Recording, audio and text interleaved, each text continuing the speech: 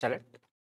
Welcome back, guys. Now in this class, let's begin with the demyelinating disorders. Let's discuss about the demyelinating disorders in this class. Okay, in the central nervous system pathology, we are left with the demyelinating disorders.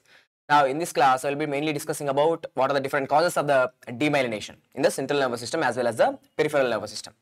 So let me keep it as simple as possible. See, the nerves are there. The nerves are surrounded by what? Both the peripheral nerves and the peripheral nerves as well as the neurons which are present in the central nervous system. The neurons which are present in the peripheral nervous system as well as the neurons which are present in the central nervous system, they are having this myelination, right? So let me begin with the basics. Look here. So the neurons in the central nervous system as well as the neurons in the peripheral nervous system, both are myelinated. They are having this myelination. Myelination is helping in, like, it's like a insulation. It helps in the proper conduction of the electrical impulses. So the neurons in the central nervous system are myelinated by oligodendrocytes, and the neurons in the peripheral nervous system are myelinated by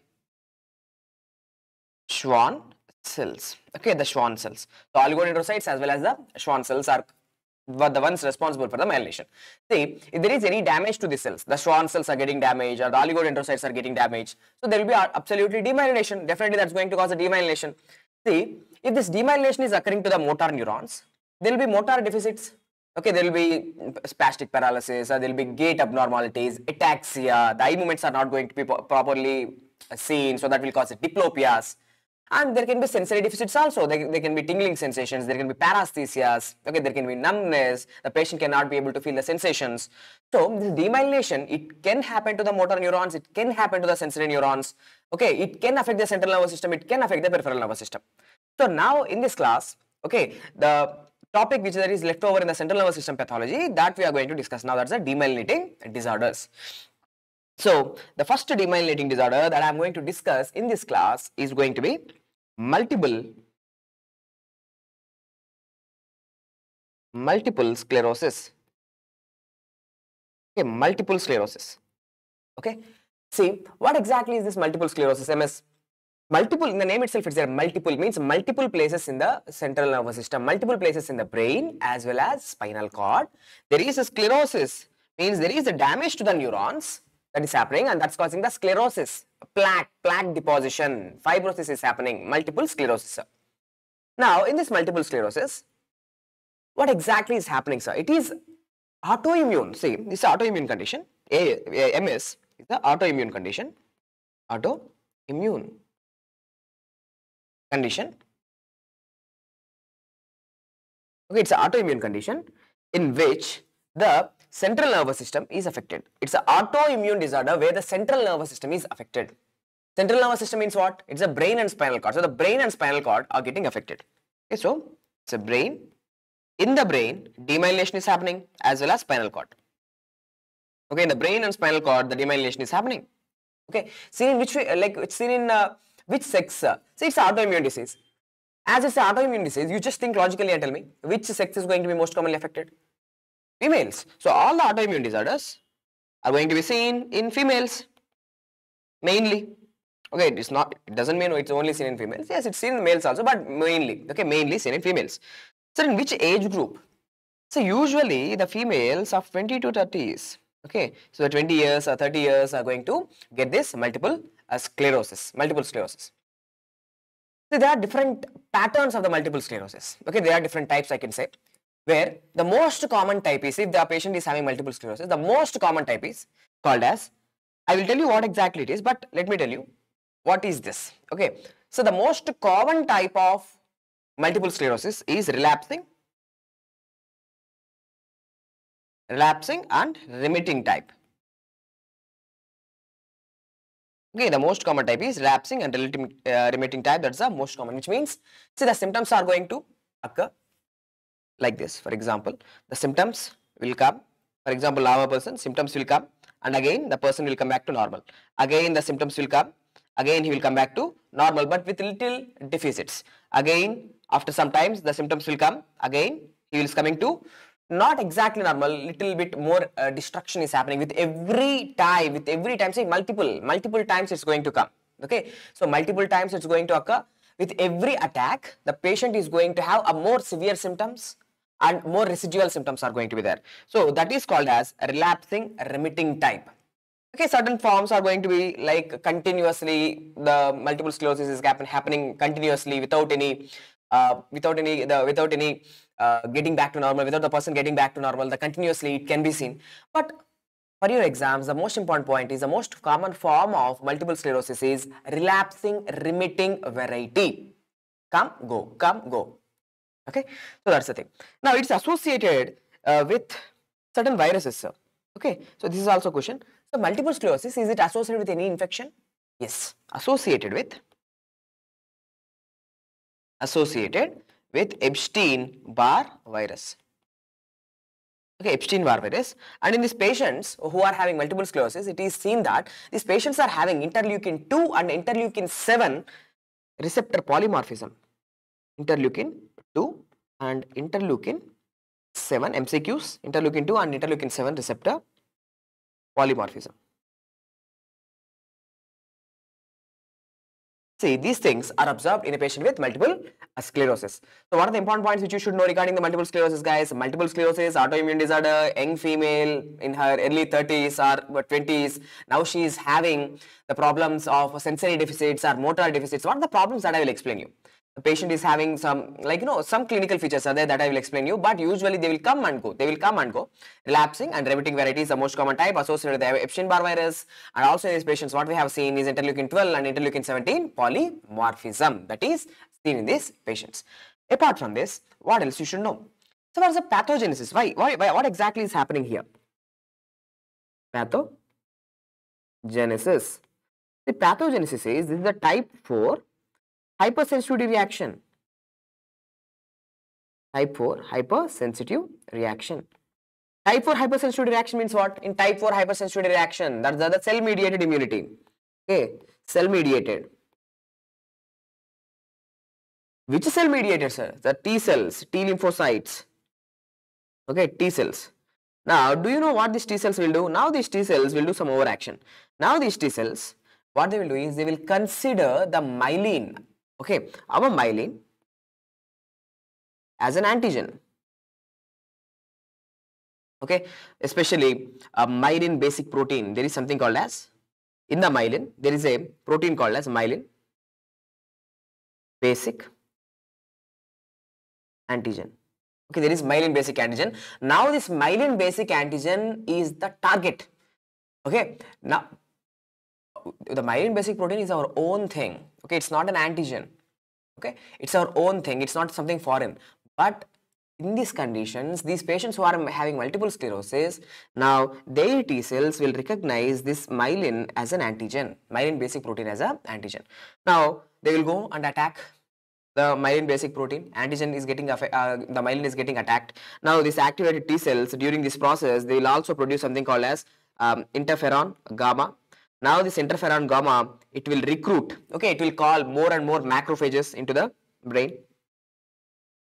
Macrophages. Now these macrophages will come and will start to do the phagocytosis of this myelin. So the point which I want you to know is, it's the cells that are causing the inflammation. It's the cells. Okay, the T cells are causing the destruction to the myelin. The T cells are leading to the damage to the myelin. So what happened to the neurons? Now the neurons are getting demyelinated. Now the neurons are getting demyelinated. So which cells are involved? T cells. Which type of hypersensitivity reaction? Type 4 hypersensitivity reaction. Because type 4 hypersensitivity means the cell mediated, not the antibodies. Not the antibodies. Cell mediated. Of course, in this condition, multiple sclerosis, of course, antibodies are also involved. There is no doubt antibodies are involved. B lymphocytes, plasma cells, they are also involved. But mainly, it is the T cells. T cells are attacking the antigen. Okay. Now, sir, in multiple sclerosis, what are the clinical features? Okay, multiple sclerosis is there. There is the demyelination. Where demyelination? Both in central nervous system, so that is both in brain as well as spinal cord. Both in brain as well as spinal cord, there is the demyelination that is happening. There is a demyelination of the neurons. So what are the clinical features? Let me write here. Clinical features.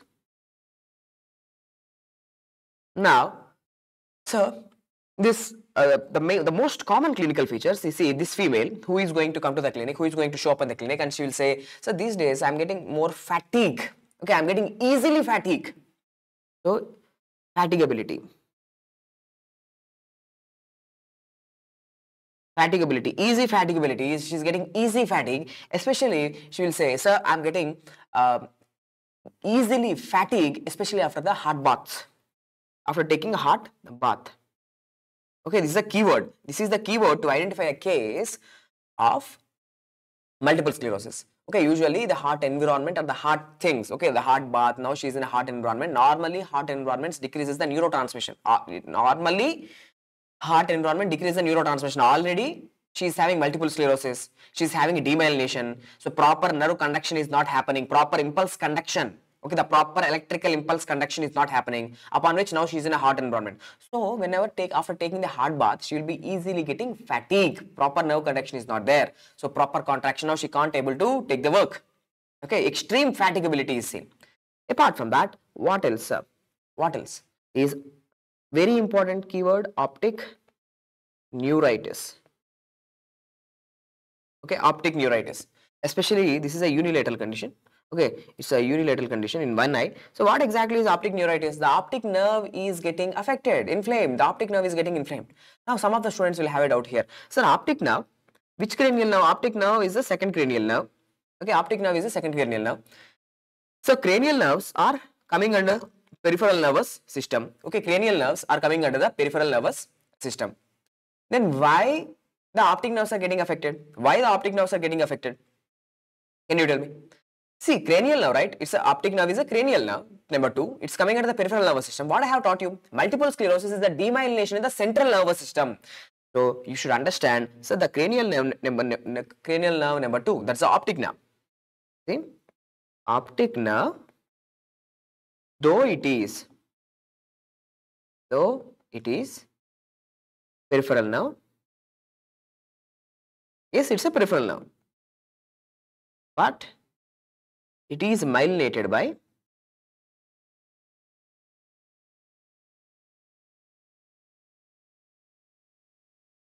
what? It's myelinated by oligodendroglial cells. It's myelinated by the oligodendrocytes. See, these oligodendrocytes are the targets. In the multiple sclerosis, the T cells will attack the oligodendrocytes. It will cause the death of the oligodendrocytes. It will cause damage to the oligodendrocytes and it will cause a demyelination. So, the important point is these patients who are having multiple sclerosis, they will be having optic neuritis. Okay, so that optic neuritis can cause blurring of the vision, okay, blurred vision. Okay, blurring of the vision, or there can be visual loss also. Okay, visual loss. Okay, for a certain period of time there will be visual loss, and after some time, okay, after a few days, that vision might come back. Okay, why? Because this multiple sclerosis demyelination is happening, the myelination is lost. See, it's a relapsing remitting variety, right? Relapsing remitting variety, which is most common. So there are symptoms for a certain time and again becoming normal. Means during the normal period, the eyesight can come back. Okay, so relapsing remitting, going off, coming again, going off, coming again. So there can be visual loss, which is not permanent. Okay, temporary vision loss can be there, again it can come back. Next, ataxia. These patients can have ataxia because the gait is normally controlled by the cerebellum. The gait is controlled by the cerebellum. Now there is a demyelination that can occur in the cerebellum that can lead to ataxia. These patients can have ataxia. Nystagmus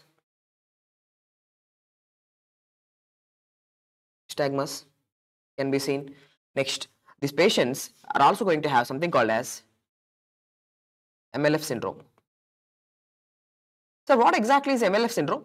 MLF syndrome means medial longitudinal fasciculus syndrome. Medial longitudinal fasciculus. So there is something called as a medial longitudinal fasciculus. Okay, in our central nervous system, there is something called as a medial longitudinal fasciculus. This medial longitudinal fasciculus is the one which helps in the coordinated movement of our eyes.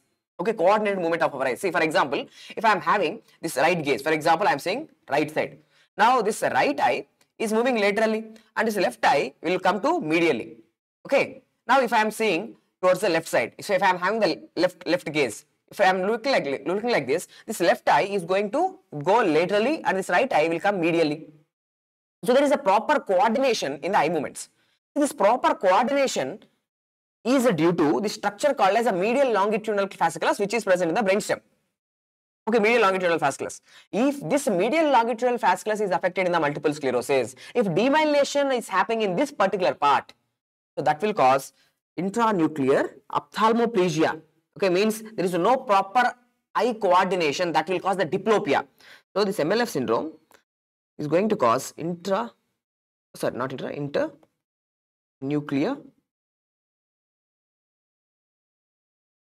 ophthalmoplegia. Means in between the different eye nucleus. Okay, there is normally a proper coordination is there between the different nucleuses. Okay, different nuclei which will cause the proper coordination of the eye.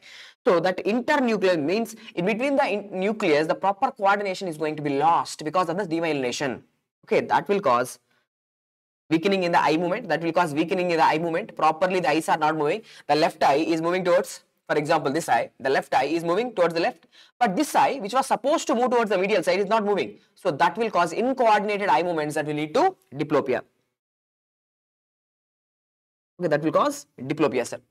Next, what else? So these patients, the central nervous system and along with the peripheral nervous system is the one which is involved in the autonomic activities. So these patients will have severe dysfunction in the autonomic activities. So these patients can have severe dysfunction in the autonomic activities, autonomic dysfunction.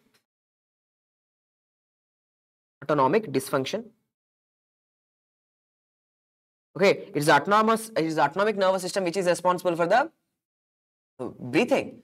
This autonomic nervous system is controlling the heart rate, the bladder contractions. So especially these patients are going to have bladder dysfunction.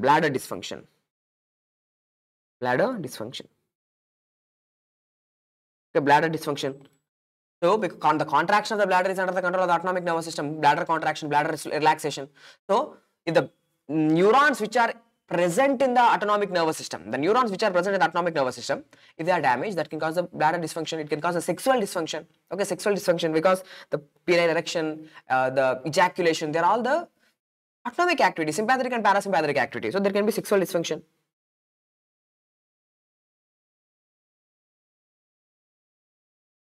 Okay, so these are the important points which I want you to know. So these patients, especially seen in the young females of 20s and 30s, she's going to have very much fatigability. That's a key thing. Very much fatigability, especially after taking the hard baths and in the hard environment. She's going to have optic neuritis since the second cranial nerve is involved. This is very, very important for the multiple sclerosis. Second cranial nerve is involved. Optic neuritis is going to be there. Intranuclear ophthalmoplegia. Diplopia is going to be seen. Okay, because the second cranial nerve is innervated by the oligodendrocytes, not the Schwann cells. Next, cerebellar involvement can cause the ataxia, nystagmus, okay, and there can be autonomic dysfunction like bladder dysfunction or sexual dysfunction. Now, how to put the diagnosis? What is the diagnosis, sir? MRI is the gold standard. Okay, MRI is the gold standard. So when you do the MRI, let me show you here itself. First, let me tell you what is seen, and let me later show you what is seen in the MRI image. Okay, so the patients who are having this multiple sclerosis on MRI, there will be periventricular plaques. These plaques are nothing but the areas of the demyelination where the oligodendrocytes are gone, damaged.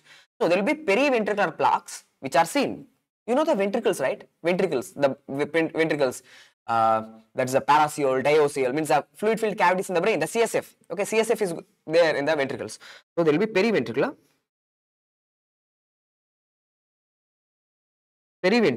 plaques. Periventricular plaques are seen. See, these periventricular plaques are the area, they are nothing but the areas where there is loss of oligodendrocytes.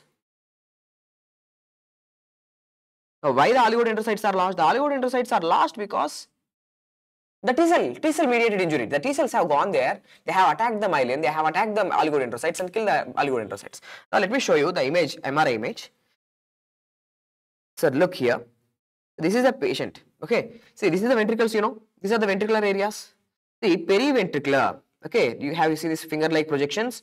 So, this periventricular demyelination. See the white color, the periventricular plaques. These are called as the periventricular plaques. So, these periventricular plaques are very much seen in multiple sclerosis. When you see it, it's a immediate diagnosis: periventricular plaques, multiple sclerosis, multiple sclerosis.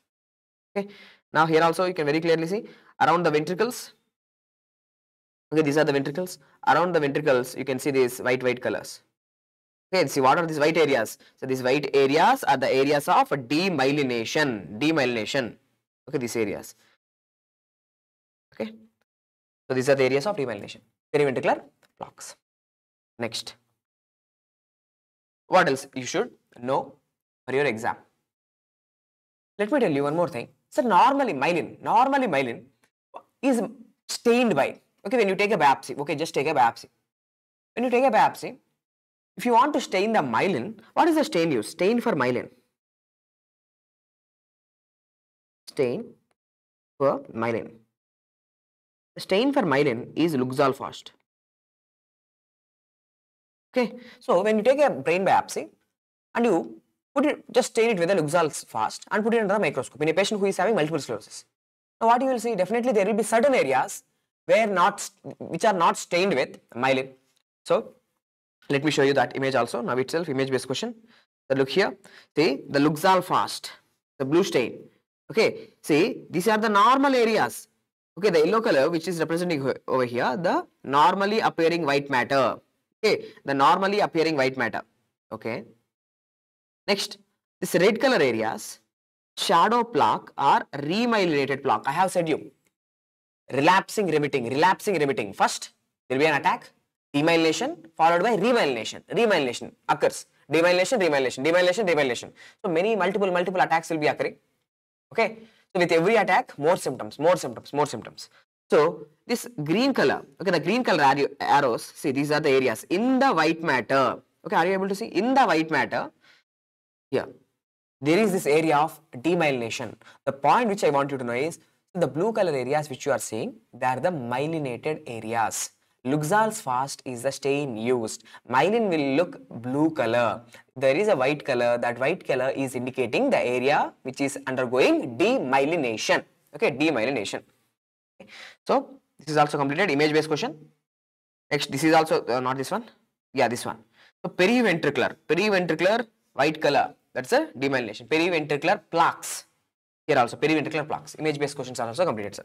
Now after this, after multiple sclerosis, now next let's discuss about one more demyelinating disorder. The next demyelinating disorder that I am going to discuss is called as Guillain Barre Syndrome. Okay. Guillain Barre, some people will call it as Guillain Barre Syndrome, or some people will call it as Guillain Barre Syndrome. Mostly it should be called as a Guillain Barre Syndrome. Okay.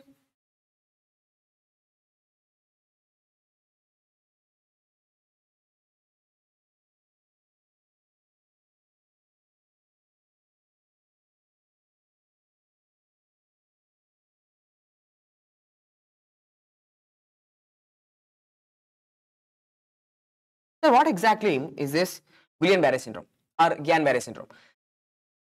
Look, multiple sclerosis is a demyelinating disorder in central nervous system. In central nervous system, that is the brain and spinal cord.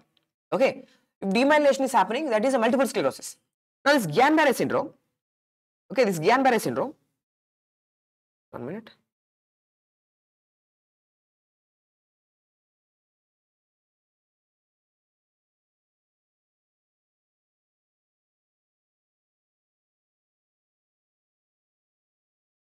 Okay, Guillain Barre Syndrome. Sir, in Guillain Barre Syndrome, what exactly is happening? It's a demyelination of peripheral nervous system. Okay, it's a demyelination of peripheral nervous system. The peripheral nervous system is getting demyelinated. Okay, which means which cells are getting affected? Sir, now here the targets, it's also autoimmune condition. This is also autoimmune condition. Okay, autoimmune condition means definitely it's going to be also affected, is seen in the females. Okay, autoimmune condition. Now here the Schwann cells are the targets, not the oligodendrocytes. Schwann cells. Schwann cells. Now Schwann cells are what? Schwann cells are the myelinating cells in the peripheral nervous system. Schwann cells are damaged. The Schwann cells are getting damaged. Schwann cells are destroyed by the immune system. Now in this Guillain Barre syndrome, now the key word which I want you to know is, so there is something called as the ascending paralysis. Ascending paralysis. What exactly is this ascending paralysis?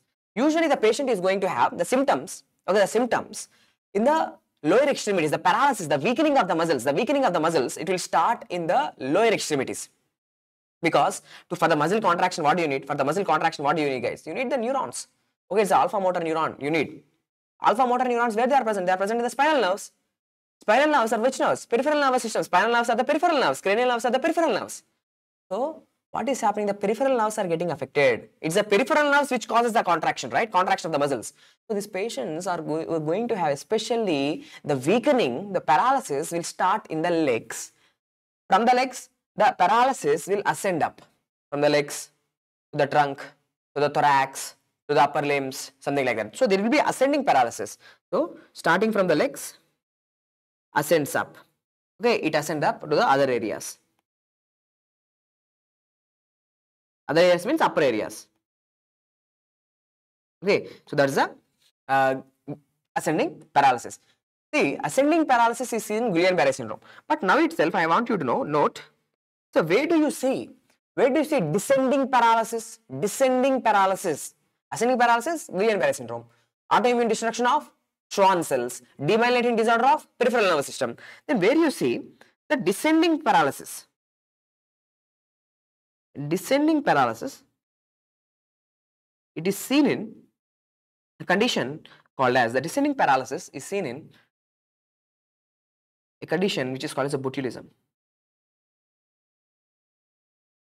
Okay, botulism. Because of this microorganism called as a Clostridium botulinum. This Clostridium botulinum is going to produce a toxin called as a botulin. That botulin will inhibit the release of the acetylcholine in the neuromuscular junction. That will cause a flaccid paralysis, especially in the babies.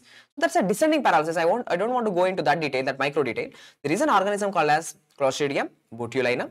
It will produce a toxin called as a botulin. That botulin can cause a disease called as a botulism, where the paralysis is going to be descending in order. Okay, going to start from the upper areas and it will move down. The paralysis, the weakening of the muscles, descend. Okay, it goes down. That's the point. One more thing about this Guillain Barre syndrome. So in this Guillain Barre syndrome, it is associated with what? It is associated with what? Associated with multiple sclerosis is associated with, I have explained you, the two things, the genetic thing, interleukin 2 and interleukin 7 polymorphism, and associated with the Epstein-Barre virus. But here the Guillain Barre syndrome, it is associated with what? Right, with an parasite which is going to affect the intestines, the jejunum. So associated with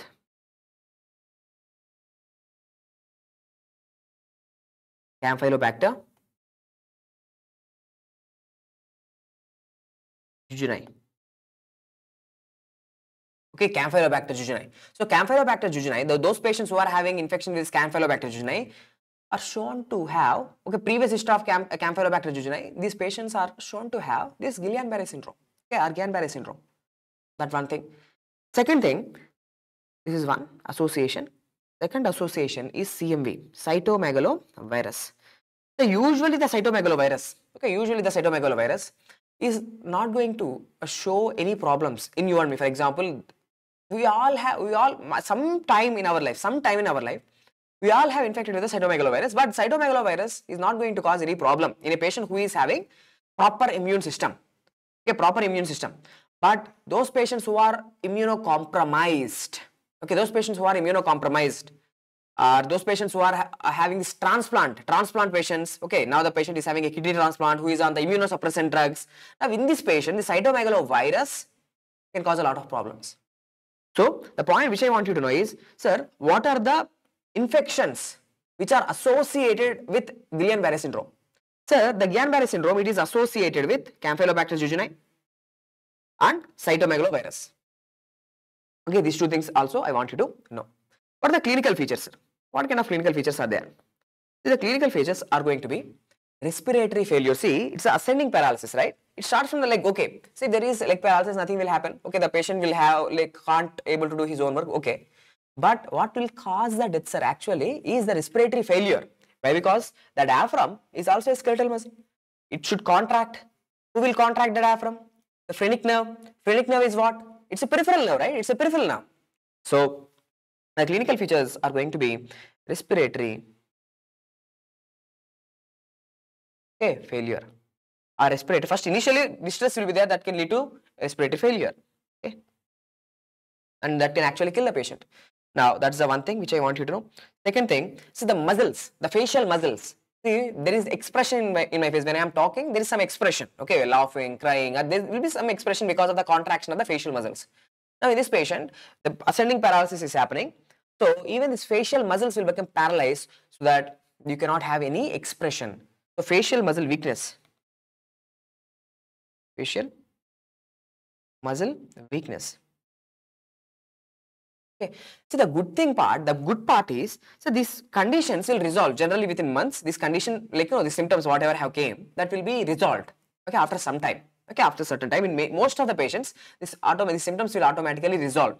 Okay, so respiratory failure will be there. Facial muscle weakness. These patients can have symptoms like paresthesias, like numbness. Okay. So, respiratory failure, facial muscle weakness, paresthesias, and these patients are also going to have autonomic dysfunction. Okay, autonomic dysfunction. In autonomic dysfunction, what is the most important thing you should remember? It's the bladder. Bladder dysfunction. No proper urination is going to happen. Like bladder dysfunction. In 70% of the cases, 70% of the cases of the Guillain Barre syndrome are going to have the bladder dysfunctions. Okay, and tachycardias can be seen. This is an important point. So these patients, because of this tachycardia, okay, autonomic dysfunction, tachycardia, this tachycardia can actually kill the patient, sir. That's one of the most common cause of death. So that is going to cause sudden cardiac death. Uncontrolled tachycardia can actually kill the patient. Sudden cardiac deaths. Okay, these patients can have hypotension, paralysis of the GIT, that is the ileus. Ileus can be seen. Urinary retention can be seen. Let me write here: tachycardia, hypotension, or hypertension. Hypotension or hypertension. See, it's a BP is not properly getting regulated. It's our autonomic nervous system which is all the time properly regulating the BP, always properly maintaining the BP. It's the autonomic nervous system who is constantly maintaining my heart rate. I am not maintaining my heart rate. It's the autonomic nervous system is maintaining the heart rate, the tachycardia, the bradycardia, the sympathetic and the parasympathetic nervous systems. Now, in these patients, so these cranial nerves and the spinal nerves, okay, cranial nerve is a vagus. Vagus is maintaining the heart rate. Bradycardia. It's the sympathetic nerves which increases the heart rate. So the vagus nerve and the cardiac nerves, the sympathetic nerves, they are the part of peripheral nervous system, right? Now they are getting demyelinated. No proper conduction, no proper regulation of the heart rate. That can lead to tachycardia and even sometimes bradycardia also. So tachycardia, bradycardia, hypotension or hypertension. There can be GIT paralysis, that is called as the ileus. The ileus can be seen, or bladder dysfunction, that is a urinary retention. Okay, urinary retention. Okay, he's not going for the urination. He's not able to go for the urination. Okay, urinary retention can be seen, or sometimes more urination can be seen. Okay, more urination can be seen sometimes. So these are all the bladder functions that can be. These are the autonomic dysfunctions that can be seen. Next thing, sir. What is seen in the CSF? What is seen in the CSF? Okay, sir, labs. So one thing I forgot in the multiple sclerosis. In the multiple sclerosis, I forgot something which is very, very important. In a patient who is having multiple sclerosis, MRI will show periventricular plaques. Okay, MRI, let me add here itself, I forgot. MRI will show periventricular plaques. That image also I have shown you, that finger-like projections around the periventricular areas. What is shown in the labs at CSF? If you do CSF examination, okay, by spinal tap, okay, by lumbar puncture, now you have collected the CSF. Now in this CSF, do you know what is seen? Sir, it's the oligodendrocytes that are dying. Okay, it's the oligodendrocytes that are dying. It's the myelin. It's the myelin that's getting destroyed. So in the CSF, you will see high levels of myelin basic protein. The protein in CSF will increase. The myelin basic protein, which protein, sir? Myelin basic protein is increased. Okay, myelin basic proteins. Apart from this, you can also see oligoclonal IgG bands. Okay, oligoclonal, these are the antibodies, sir. Okay, oligoclonal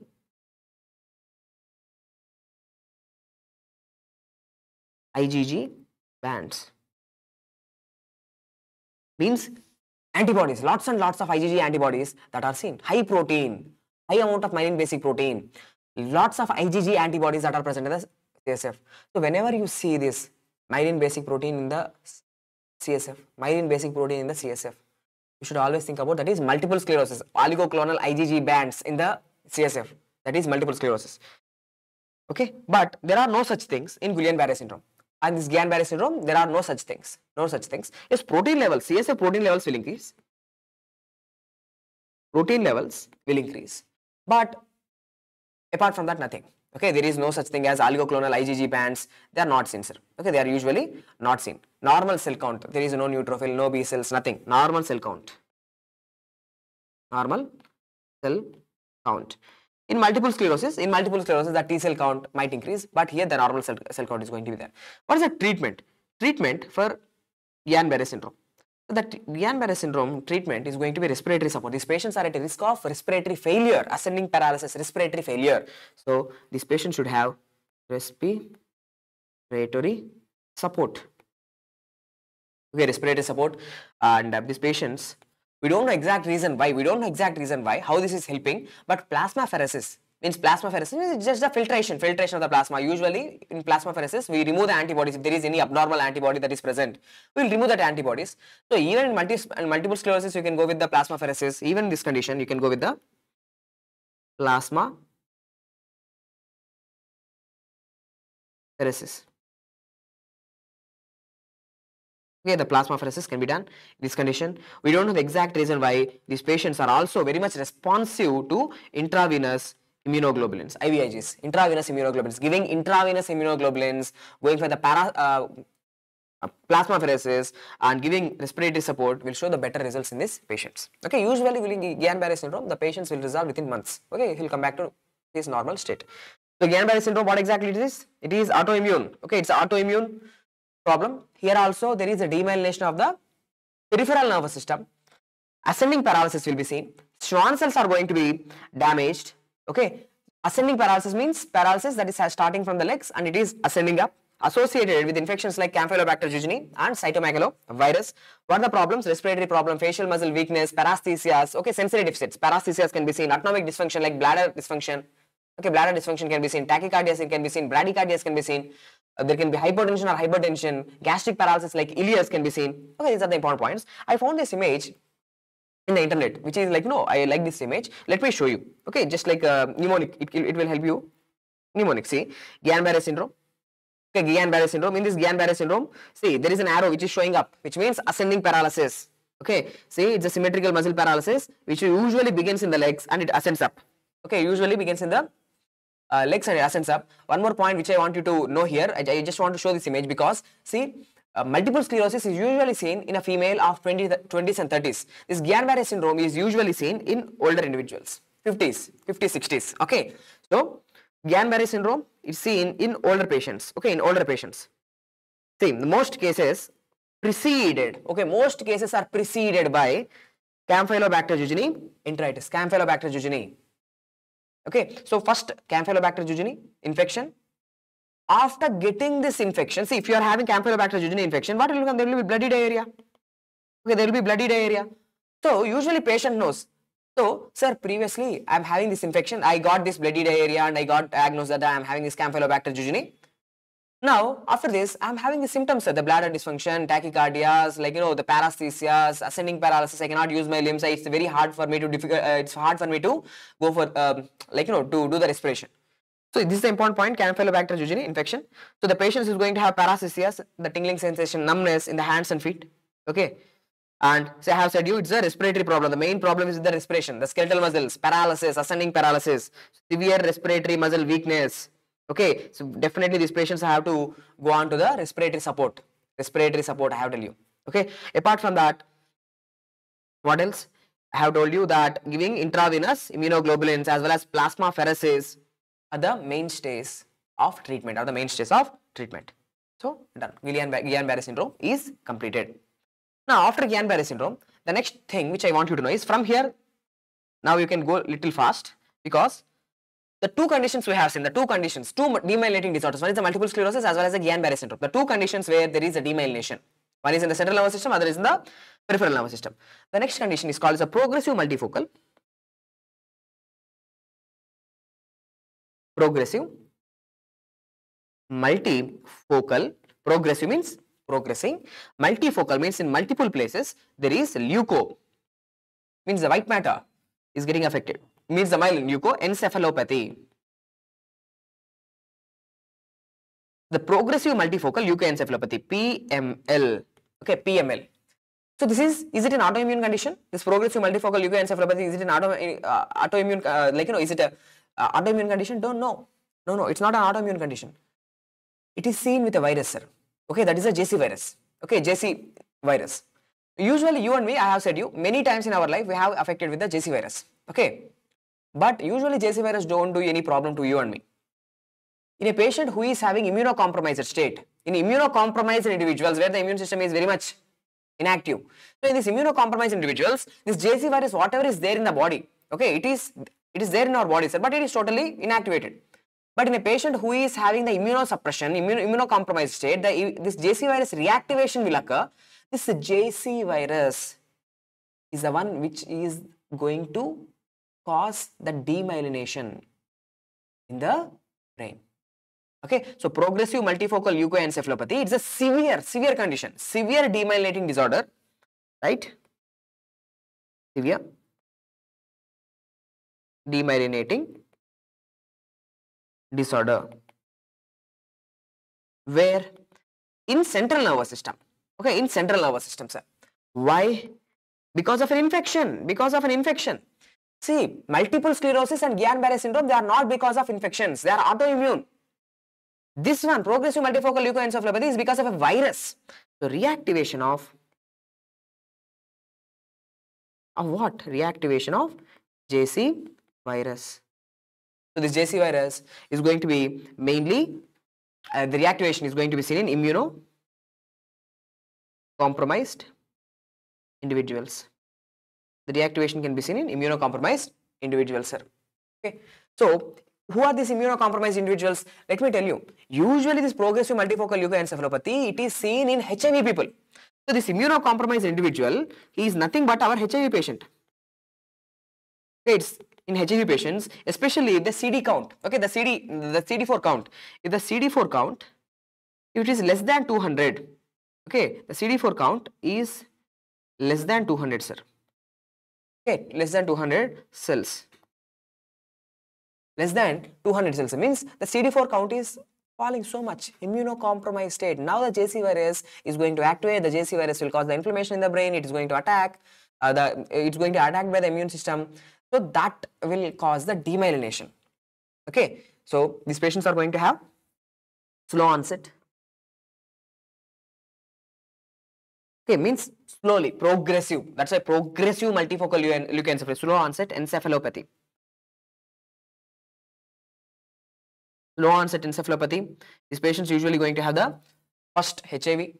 Later on, they have developed the CNS manifestation, that is a PML, progressive multifocal leukoencephalopathy, where the patient is going to have altered status. Okay, the patient is going to have altered mental status. Okay, so focal deficits, the motor deficits can be seen, the sensory deficits can be seen. Motor deficits is like, the patient cannot, for example, walk. The motor deficits are the sensory deficits, the patient cannot able to feel the senses, can be seen. So how to put the diagnosis? How to put the diagnosis is you just collect the CSF.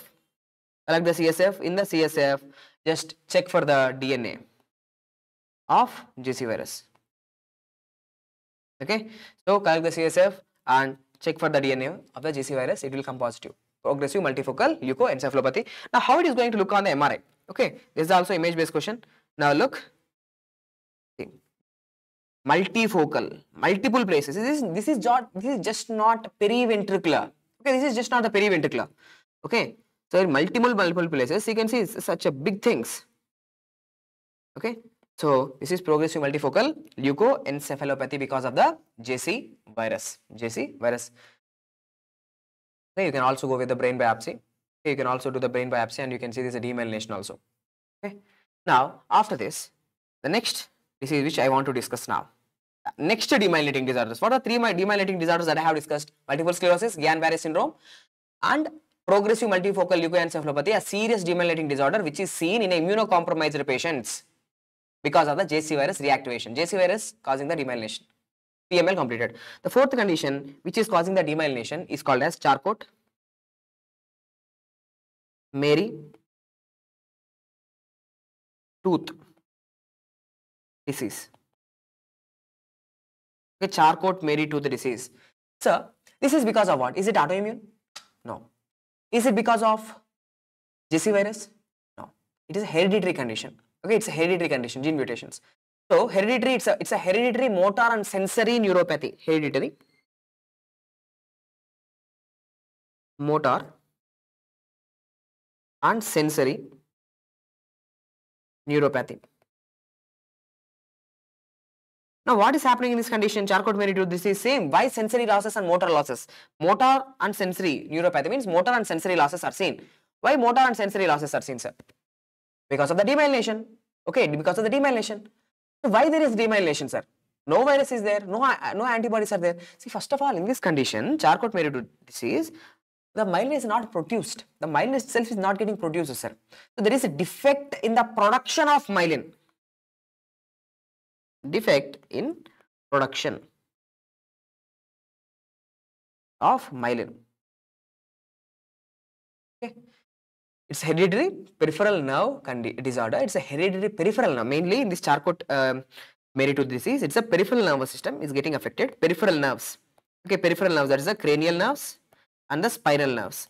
Cranial nerves and spinal nerves are going to be affected. These spinal nerves and cranial nerves, they are not properly myelinated. Now, very important point is, see, whenever you see about this Charcot Marie tooth disease, okay, don't think about something related to the tooth. It is the lower extremities, sir. The lower extremities are going to be first affected. Okay, the extremities, there is a muscle wasting. Normally, the nerve should be properly myelinated. The nerves should be properly myelinated, and this nerve should innervate the muscles. And these nerves are the ones which will cause the contraction of the muscles in upper extremities, lower extremities, everywhere. But in this condition, what happens is, the nerves are not properly myelinated, so these nerves will undergo degeneration. The nerves, the peripheral nerves, they will undergo degeneration, so the muscles will undergo wasting. The muscles will undergo wasting. So, what I want you to know is the leg muscles are wasted. Leg muscles are wasted. Okay, now I will show you the image also. Do you know how the muscles are going to look like? How the legs are going to look like? The legs are going to look like the stalk-like contour. Okay, legs are going to look like stalk-like contour. Let me show you first of all. See, look. This is right, there's a crane or stalk. Now, look at his leg, how it is looking like. He's having this high arches. Now, it looks like a stalk at the crane. So, this high arches are going to be seen. Not only this, but his legs also is going to be very much thin limbs, atrophied limbs, very thin limbs are going to be seen.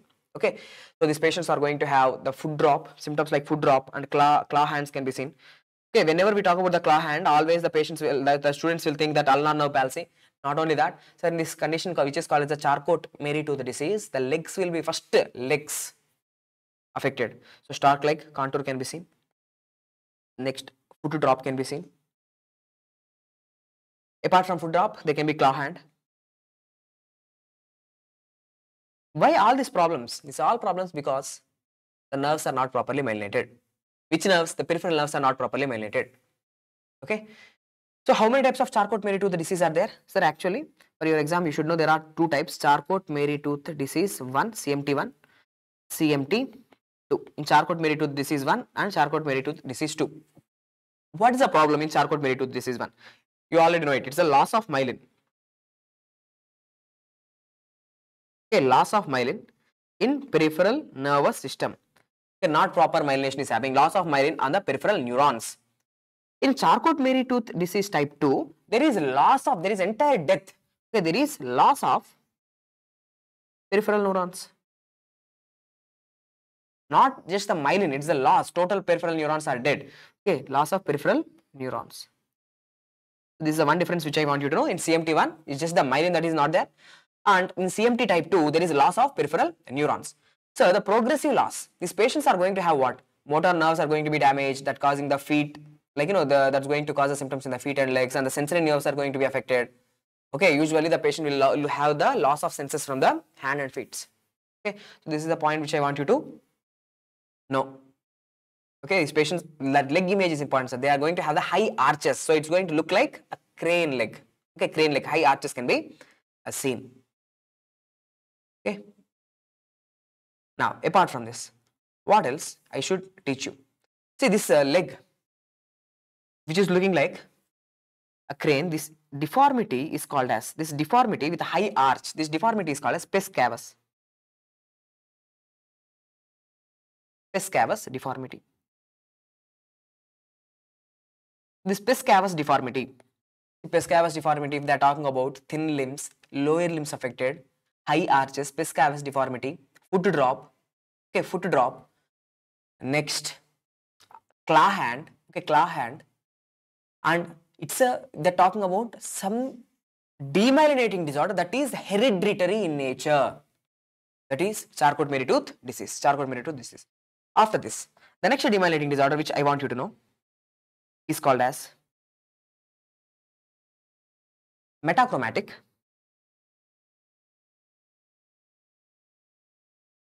leukodystrophy. Metachromatic leukodystrophy. This is a lysosomal storage disorder. It's a lysosomal storage disorder. In the name itself, it's leuko means the white matter, the myelin, dystrophy, damaged. First of all, it's a lysosomal storage disorder. Okay, what is the inheritance pattern? The inheritance pattern is going to be autosomal recessive inheritance pattern. What is happening here, sir? In this metachromatic leukodystrophy, the problem is aryl sulfatase deficiency. Aryl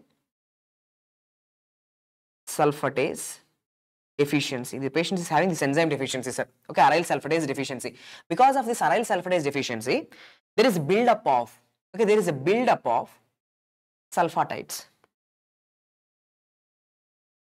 The sulfatides, because this enzyme is deficient, the sulfatides are going to be building up.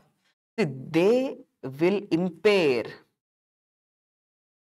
This building up the sulfatides impair the production of the myelin. Okay, they will cause the impairment in the production of myelin. Okay, so this is a problem, sir. So, in metachromatic leukodystrophy, the lysosomal storage disorder, again there will be demyelination. No proper myelination is going to occur because of the deficiency of an enzyme called as aryl sulfatase deficiency. Now, where is the demyelination? So, this metachromatic leukodystrophy, is it a demyelinating disorder in the central nervous system or peripheral nervous system? Both central nervous system as well as peripheral nervous system.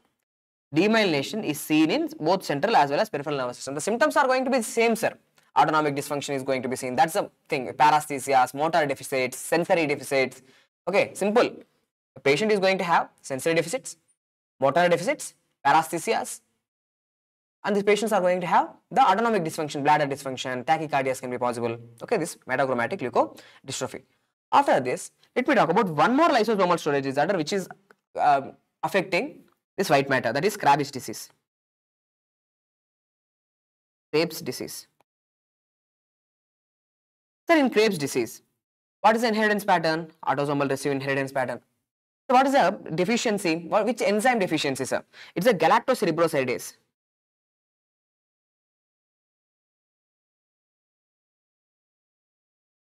Galactocerebrosidase deficiency. So because of the deficiency of this galactocerebrosidase, who is getting accumulated? Galactocerebroside.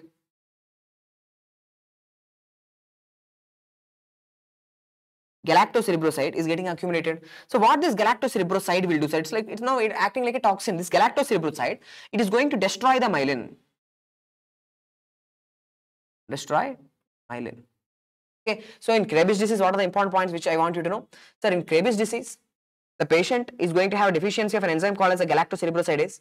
This galactocerebrosidase deficiency is going to cause the increase in the galactocerebroside levels or the accumulation of the galactocerebroside within the cells, within the neurons, and that's what causes the destruction. It's acting like a toxin.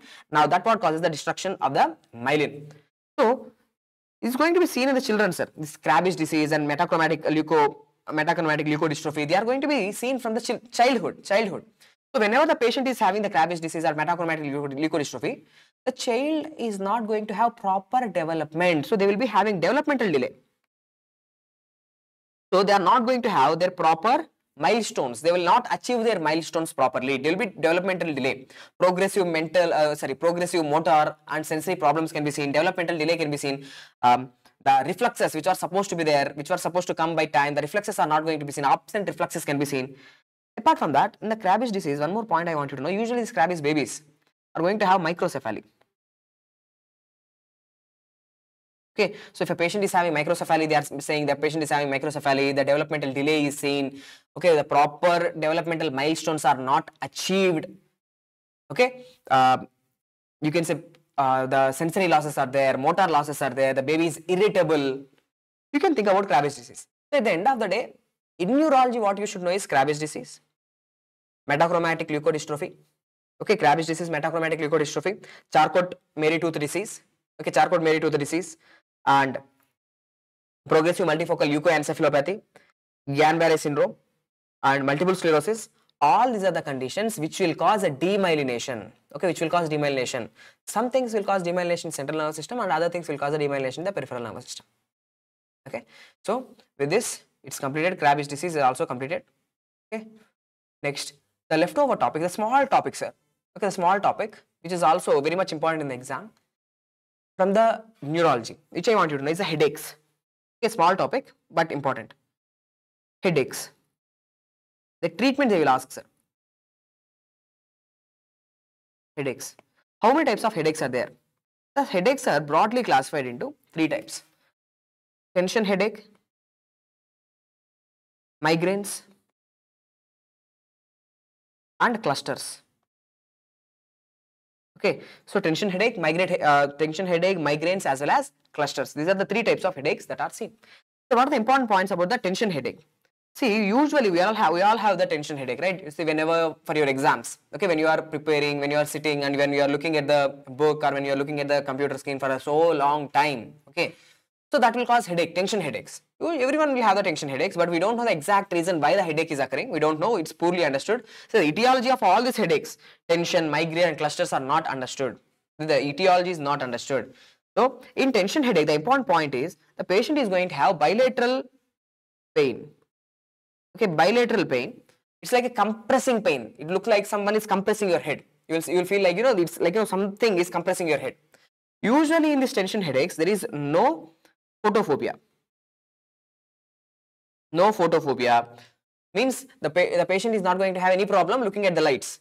But in other types of headaches, okay, especially with the migraine, the patient is going to have the photophobia, means they cannot look at the bright light and they cannot hear the sound also. Okay, they will be very much irritated. They don't want to look at the light. They don't want to hear any sounds.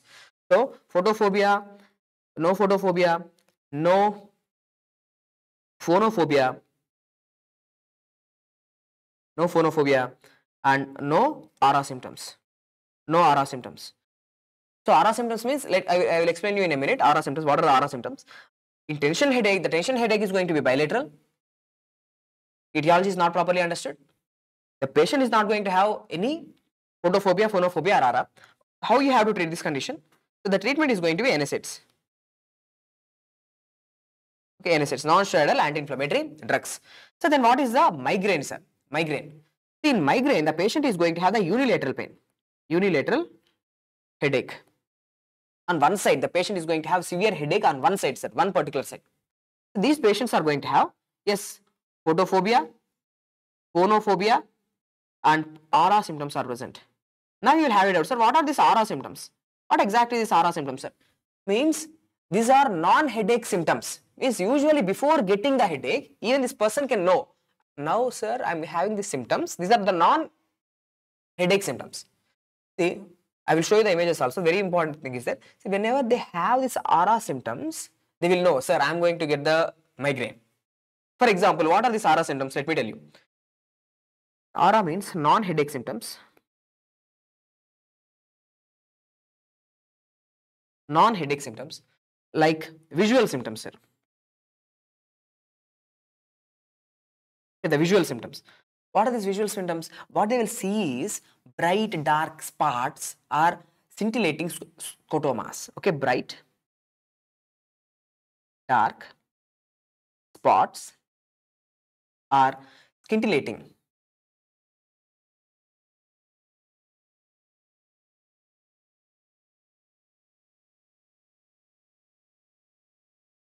Scintillating scotoma means vision loss. Okay, let me show you the image also. See, look here. See, these are the scintillating scotomas. See, in this area, in the C shape. Okay, so there is visual loss in that area. It will automatically, it will go. Means the patients who are having migraine, before getting the migraine, they will have these symptoms like visual abnormalities can be seen, like this scotomas can be seen, or they will have tingling sensations in the hand and face. Now they will understand, sir, now I am going to get the migraine. So these are like warning symptoms, So these are the ARA symptoms. Usually they will precede headache. Okay, they will precede the headache in 25% of the cases. In 25% of the cases who are having the migraine, 25% of the patients who are having migraine, they will have this oral symptoms. Now, so what are the triggers? So who will have this migraine? Okay, the triggers. Usually there will be a trigger point. Okay, there is a trigger for the migraine. What is the trigger? The triggers are going to be, especially in females, it's seen that menstruation. Okay, menstruation or stress or not eating properly, okay, not taking the food. So these are considered as a triggers. These are considered as a triggers for migraine. Okay, whenever the patient, whenever you won't eat properly, then you will have the headache, severe headache. If it is coming on one side, you are having migraine. Okay, now what else? What's the treatment, sir? Treatment for the migraine. See, the triptans, the drugs called as the triptans, especially the drug called as a sumatriptan. Okay, is a use. So sumatriptan, it is used. It's a 5-HT agonist. Okay, 5-HT, 5-hydroxy tryptamine agonist. It's seen that, sir, in migraine, we don't know what exactly is causing the migraine. We don't know. But it's understood that the migraine is because of irritation to the trigeminal nerve. It is observed, the scientists are still finding out. It is seen that it's the trigeminal nerve activation, unnecessary trigeminal nerve activation, and the irritation of the trigeminal nerve is the one which is causing the migraine. It is believed. So the sumatriptan, it's going to do what? Inhibition of. Going to cause inhibition of trigeminal nerve. That is the fifth cranial nerve. Okay, the problem with this sumatriptan is, so sumatriptan is a vasoconstrictor.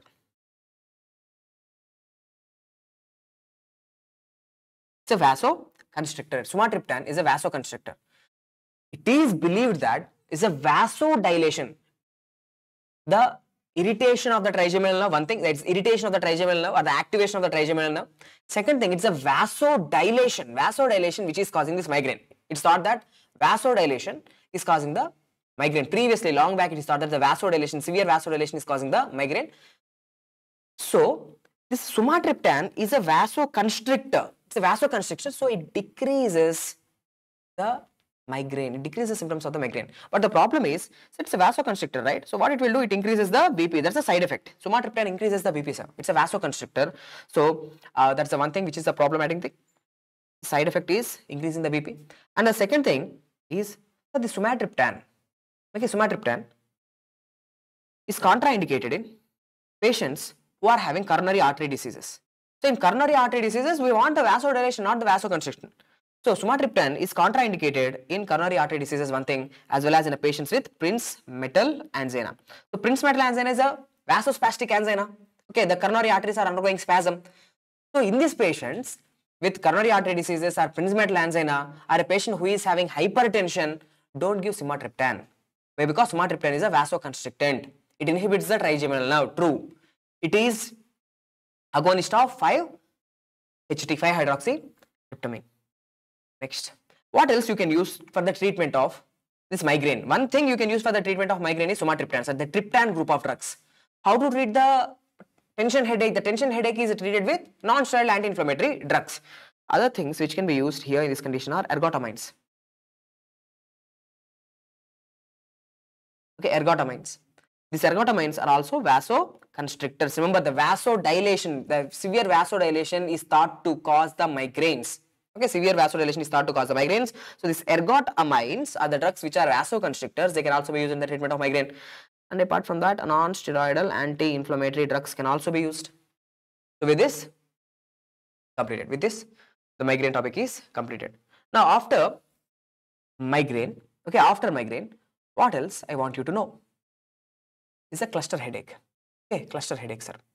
The cluster, one more point which I want you to know is, sir, these triptans, these are all treating the migraine. Right now, if you are having a migraine, we can use triptans or ergotamines or non-steroidal anti-inflammatory drugs. This can be used. How to prevent the migraine? Let me write that also. Prevention of migraine.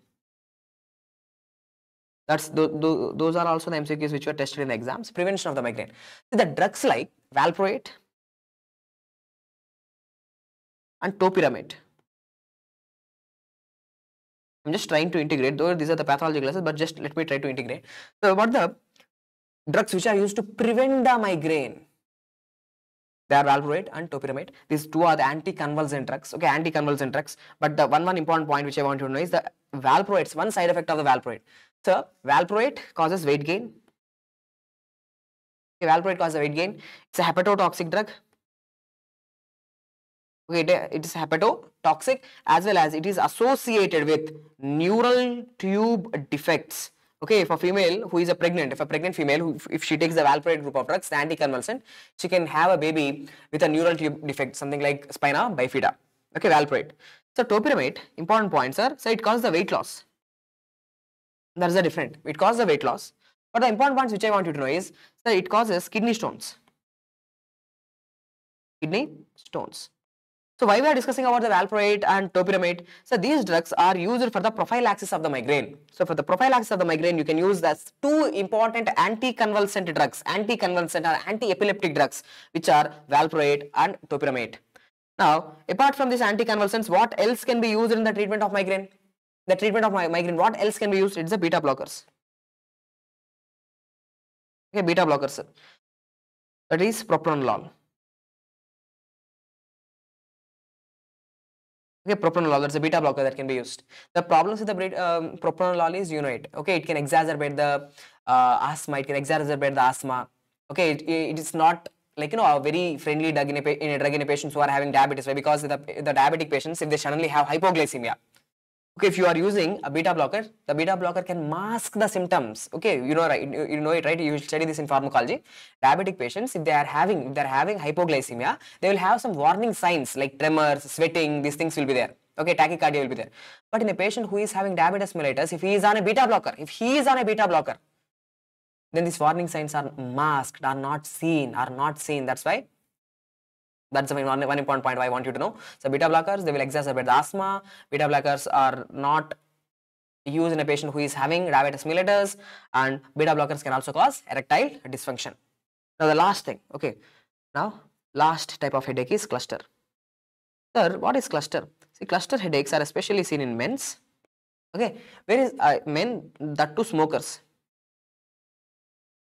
One important point is, sir, headache coming every day at the same time. Okay, every day, same time. For how much time? 15 to 15 minutes to almost hours. The same time, headaches are coming. Where the headaches are coming, sir? It's a unilateral headache. Back to eye, the back of the eye. So very severe pain is going to come back to the eye. So unilateral headaches back to the eye, especially seen in males who are smokers. So it's following the circadian rhythm. Every day it's going to come at the same time. Okay, the two behind the eye. So these patients are going to have symptoms like lacrimation and rhinorrhea. That is a runny nose. Okay, lacrimation can be seen, rhinorrhea can be seen. Okay, these patients are also going to have autonomic dysfunctions like Horner syndrome. Okay, autonomic dysfunctions like Horner syndrome can be seen, like ptosis, meiosis, anhidrosis can be seen. These patients do not have any aura. Okay, no aura, no photophobia. These symptoms are not seen, sir, usually. Okay, so this is about the cluster headache. Important point is cluster headache, males, smokers, back to the eye. Okay, the back to the eye. Okay, every day at the same time. It will be long time, 15 minutes to hours. What's the treatment? So treatment for this cluster headaches is oxygen therapy. We don't know exact mechanism how it is helping, but giving oxygen and same triptans.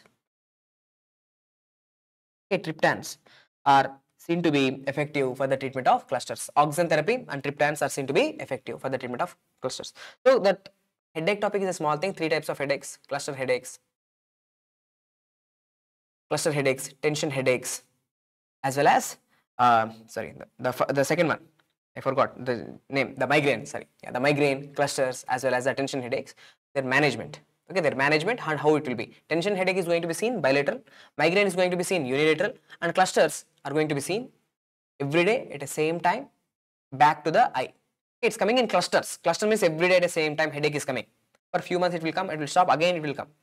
So headaches are also completed. The main topic for today is demyelinating disorders. Different demyelinating disorders. Again, tell me what are the different demyelinating disorders that we have discussed. So the different demyelinating disorders that we have discussed are multiple sclerosis, Guillain Barre syndrome, progressive multifocal leukoencephalopathy. Okay. Next, Krabbe's disease. We have discussed about metachromatic leukodystrophy and Charcot-Marie tooth disease. Out of this, which is inherited is Charcot-Marie tooth disease is inherited because of which of them causing demyelination because of lysosomal storage disorder, that's Krabbe's, as well as one is Krabbe's disease as well as metachromatic leukodystrophy. Okay, so with this completed, sir, the central nervous system pathology topics which I want you to know are completed. Hope the video is helpful. See you tomorrow with the next video. Thank you.